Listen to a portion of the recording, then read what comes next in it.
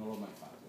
All'Udinese dello scorso anno o di 2 anni fa, perché quelli sono stati, li considero da sempre, risultati talmente straordinari, tant'è che sono stati.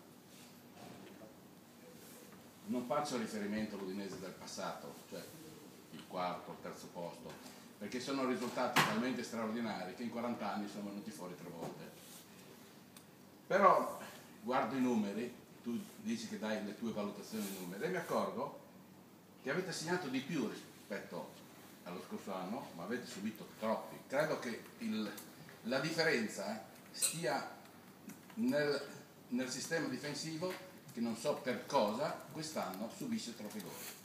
Perché lo scorso anno molte partite, per esempio come quella di Verona, sofferta, perché in questo momento l'Udinese deve soffrire più che mai perché ha gli uomini contati, a volte però riusciva a vincere 1-0. Capita che segna 2 gol, o pareggia o perde, quindi c'è qualcosa che non va nel sistema difensivo. Ma io dico che i riferimenti con il passato ormai vanno accantonati, e definitivamente, lo dico anche a me, che ogni tanto faccio riferimento al passato proprio per parlare di presente. Questa è,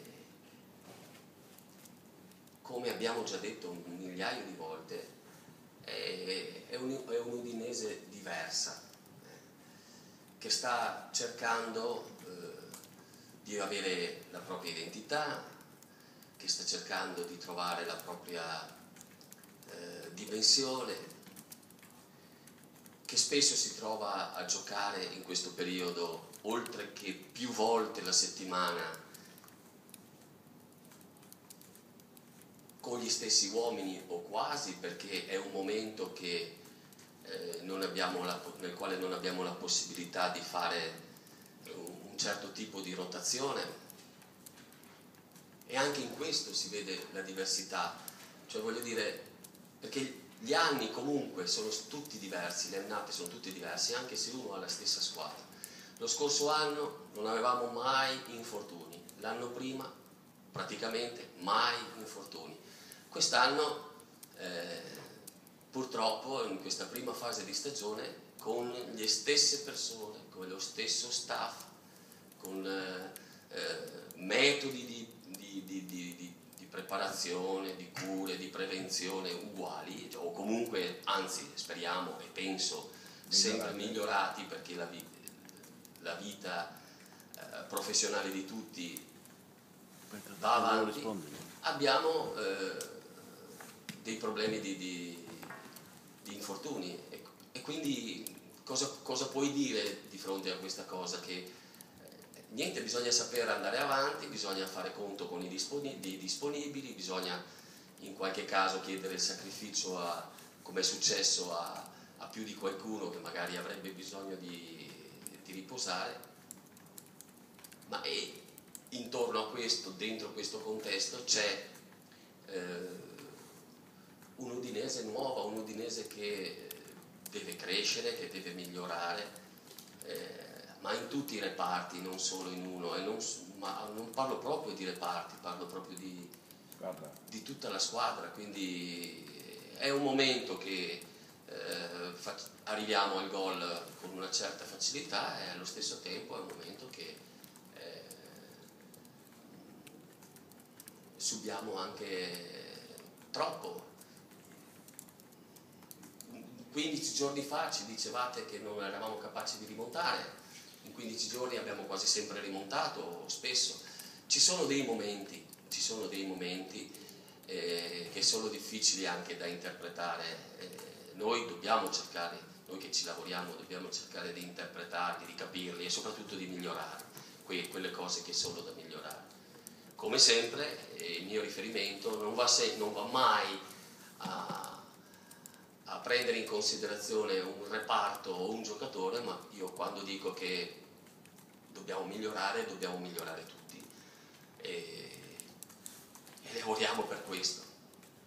Ma queste cose le ho fatte proprio, l'ho detto anche ieri sera, ho parlato degli infortuni, ricordando che in 2 anni lo stesso staff di preparatori, lo stesso staff di medici era stato bravissimo, che soprattutto 2 anni fa hai mandato in campo sempre la stessa squadra, non c'erano infortunati, improvvisamente quest'anno fortuna, appunto. Sono più bravi di prima e i miei preparatori, i miei medici sono migliori, certo, nel senso che hanno acquisito maggiore esperienza, perché la vita è fatta per questo, per le persone intelligenti. Sappiamo perfettamente che non sempre può andare tutto bene, che soprattutto quando giochi 6 volte in 15 giorni senza ruotare 3 uomini, io questa domanda te l'ho fatta sabato, tu dribbli per non dare alibi ai giocatori. No, io non è che dribblo, io dico che faccio conto sui disponibili.